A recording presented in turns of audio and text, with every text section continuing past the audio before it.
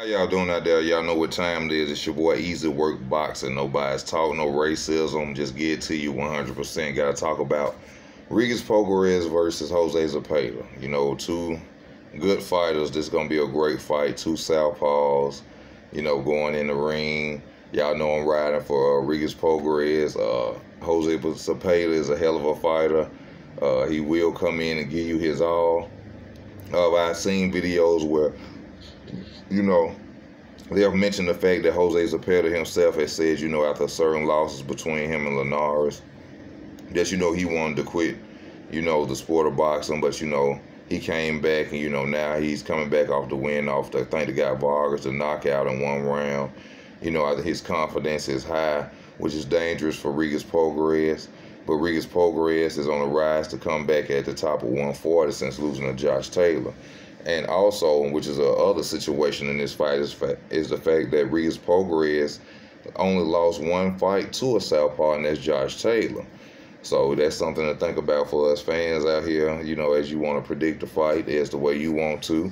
Regis Prograis, strong fighter, good chin, old style boxer to me, comes in with the body punching, head down, coming straight forward, has defense as well. He can stand in front of you and move, and he can fight in the pocket, which he lost to Josh Taylor from fighting Josh Taylor's style. Josh Taylor's style is the bread and butter of staying inside and staying close to you. Regis Prograis' power comes from, him standing on the outside. Jose Zepeda, he's a special fighter. For him to be a Latino Hispanic fighter, whichever way it may be, I'm sorry if I'm wrong for that. But, he's a boxer. He can be a brute as well in the ring. Got a good jab. He has stepped to the plate a couple of times, then came up short for the championship, but that means nothing. Maybe on this night, he may be coming out to, knock Regis Prograis' head off. And, like I said, he coming in off high confidence after the knockout over Vargas. He can knock people out. He got power as well on both southpaws. I always say in southpaw fights, it's about the person who throws the right hook the most. The right hook and then the straight left.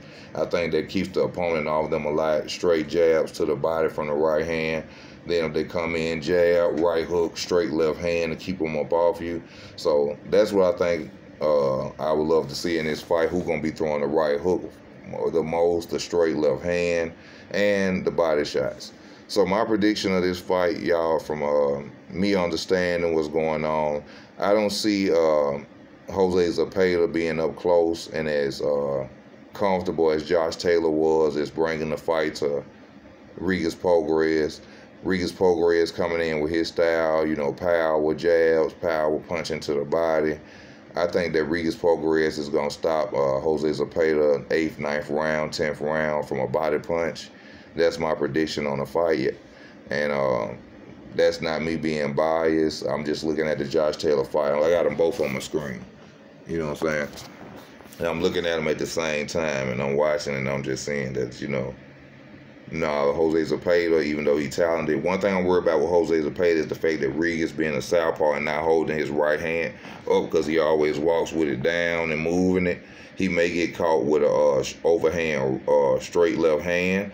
That could hurt, and that could be Zepeda's way of winning. So there is a way Zepeda can win too, but I'm just going out the body punching and the head attack of Regis Prograis.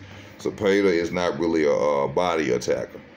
And I think Regis will get him out of there probably about the 8th, 9th, 10th round.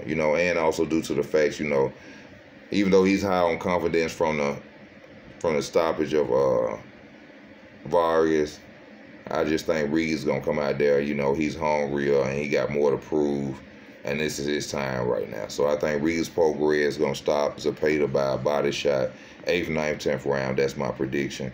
Thank y'all for y'all love and y'all support. I'm sorry for not being on. I'm having phone issues. I got to get a new phone.